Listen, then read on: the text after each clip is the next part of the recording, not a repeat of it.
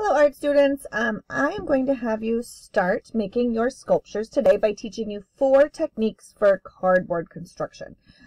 You will need your 2 pieces of mat board. I already started cutting one of mine from your art folders. You will need your scissors that you got from your classroom teachers, and then you have a small bottle of glue. This is just my regular glue, but a small bottle of glue from your art folder from the beginning of the year, your blue art folder. I'm going to set that aside and start with the first technique. And the first technique actually doesn't need glue at all. We're going to teach you 4 techniques. The first one is slits, the second one is tabs, the third one is folds, and the fourth one is bends and curves.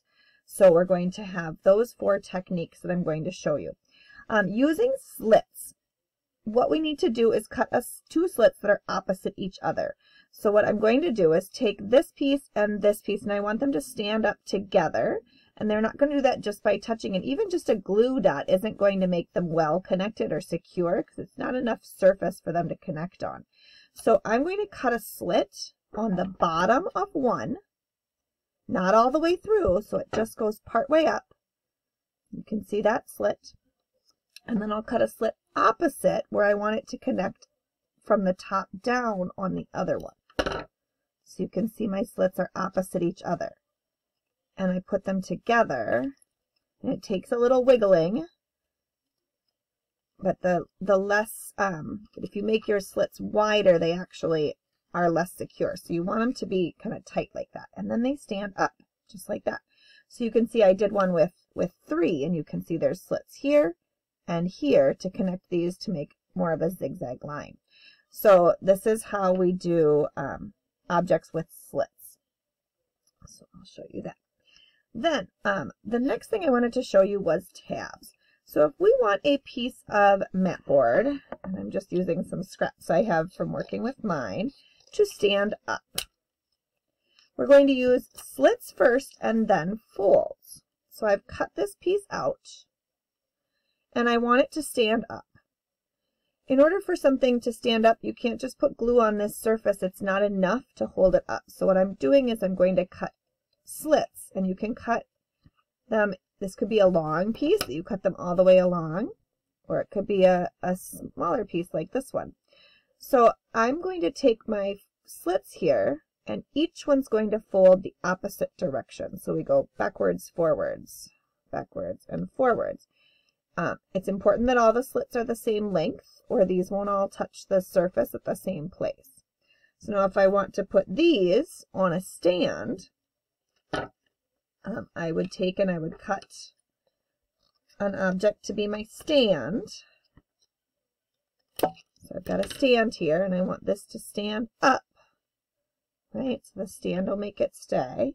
I open my glue, and I put glue on each of the 4 tabs. Just a little teeny dot. You don't need much. All right, and then I put it down, and I do that hold and count to 30 because it won't adhere right away. And then once I've got it so it's stuck, my object stands up, and this will still kind of want to pop off because I didn't really count to 30, but you get the idea. So that's how that goes. All right, so that is using tabs. So now you've seen tabs and you've seen slits. Now we're going to talk about folds. I'm going to cut a long skinny piece. If I want to make more of a geometric shape that stands up, I'm just going to do a triangle. Any shape with edges. So I'm going to make a triangle that stands up. And what I'm going to do is just fold my piece where I want it to fold. And it's a pretty stiff piece. You might have to kind of give it a couple bends, and it might crack a little. That's okay. And then I want to fold the other half. Okay.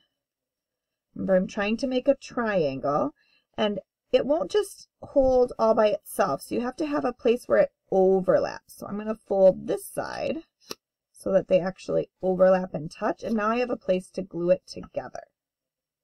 So you can see that that is open, and then I can glue it together. So I'm going to take and put some glue here, just a little bit. Again, hold, and it'll take, they're going to be a little resistant to sticking because you're bending them in ways that they aren't the paper kind of wants to be flat. You have to teach it to be not flat. And once I've held it long enough and it stays, you should have your standing triangle. All right, so we have those objects standing. And then last but not least is a piece where we want to make curves. So I'm going to take this piece of cardboard and I want it to be curvy to stand up. And in order to do that, you have to soften the cardboard. The cardboard wants to be flat. So I'm going to take and I'm going to bend. And I'm just kind of taking my hand and bending, bending, bending, bending all along. You can see that it's starting to curve. And once it curves, it'll stand up. So I could do this. I'm thinking of like the tree I had in my plan. I could just make that and then start cutting out the roots to add to it. But I want this one to be my grasses. And this is kind of one of those places where I was able, so once I have it softened up, then it's ready to curve, I was able to take and make both halves of my cutting work well. So I'm going to cut a zigzag line right down the middle to make my grasses. I'm going to show you that. So I'm cutting and cutting right down the middle, zigging and zagging. So each of these halves will be used, not just one. And this is really stiff material, so it is going to take some time and some slow, careful work to cut and fold these things. It's not going to be easy to do, and that is okay. Patience and a little bit of trial and error. The other thing you can do while you're doing this project, if this just isn't working for you, what you might want to do is practice first, using like a cereal box first, and then get your mat board. So now I have two pieces of this, and I'm working the curves so that they're opposite. So then what I can do is I can actually stand these up opposite each other. But both halves of what I cut came apart, and I can use them both, because the zigzag line can be for both of them.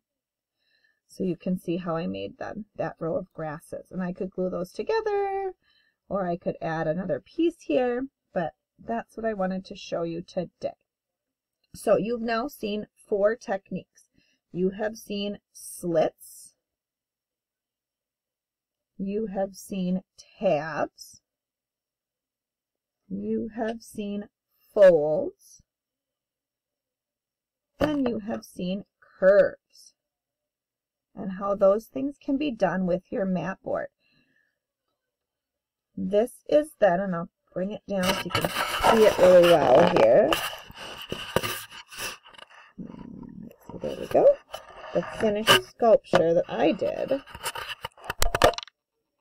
Focus again. There we go. So this is my finished sculpture. You can see I've got the slits for the rocks back here, the curves for the grasses, and then I ended up adding some slits in the way we connected with the grass. And then these I just glued, these 3 I just glued flat to the surface in front, so I just stacked them. So that's a technique I didn't even show you, but just stacking and gluing can happen to make. So that's my finished sculpture. I hope you enjoyed this and are excited to get trying it yourself.